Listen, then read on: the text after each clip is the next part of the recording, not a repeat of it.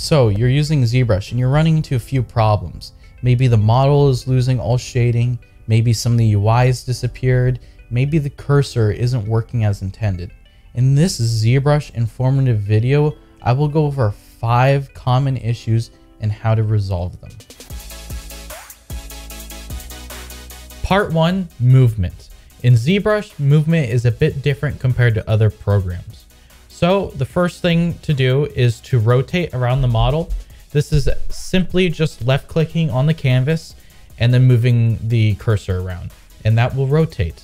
Now to pan, what you need to do is hold left alt, then left click on the canvas, and then you can pan.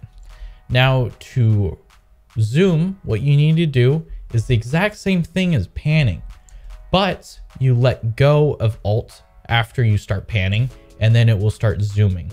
Part 2, hiding and revealing the UI. Now, this is as simple as just pressing tab. In case you've accidentally pressed this, that's what happens. Part 3 is going to be switch color. If you've ever tried to switch your brush and you accidentally pressed another key, you may have noticed that you cannot see any lighting on your model. This is probably because you pressed V, which is switch color, and by default, it's just a black silhouette.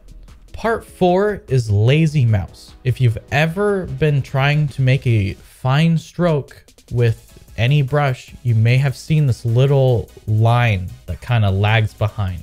This is lazy mouse. All you need to do is press L to enable/disable it. It is toggled on a per brush basis. So if you switch over between a different brush, it may be enabled again on there. Just press L.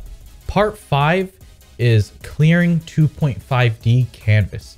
If you've ever opened up ZBrush and tried to start working on a project and accidentally made a bunch of random objects on the 2.5D canvas, all you need to do is press Ctrl N. You don't have to restart ZBrush. Thank you for watching Mindpoint Summit. If you've enjoyed this video, please like, comment, and subscribe. I'd love to hear feedback on this episode as well as suggestions for future content. Besides that, continue learning and have a nice day.